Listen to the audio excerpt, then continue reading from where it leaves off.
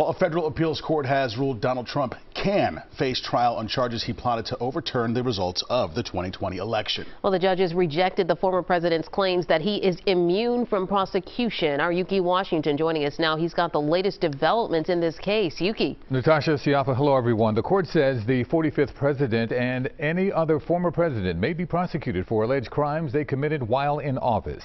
The unanimous 57-page decision from a 3-judge panel of the D.C. Circuit Court of Appeals is a major win for special counsel Jack Smith. In that ruling, the judges cast Donald Trump's immunity claims that you mentioned as a danger to the nation's constitutional system. Trump argued former presidents could not be prosecuted without first being impeached and convicted. He also argued his actions were covered by presidential immunity.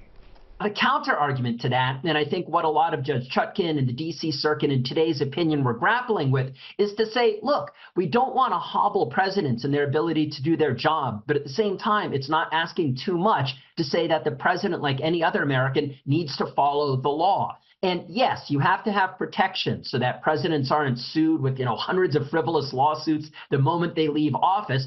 But at the same time, no one is above the law in the United States. The court's decision sets the stage for additional appeals from the Trump camp to either the U.S. Supreme Court or the entire U.S. Court of Appeals for the D.C. Circuit.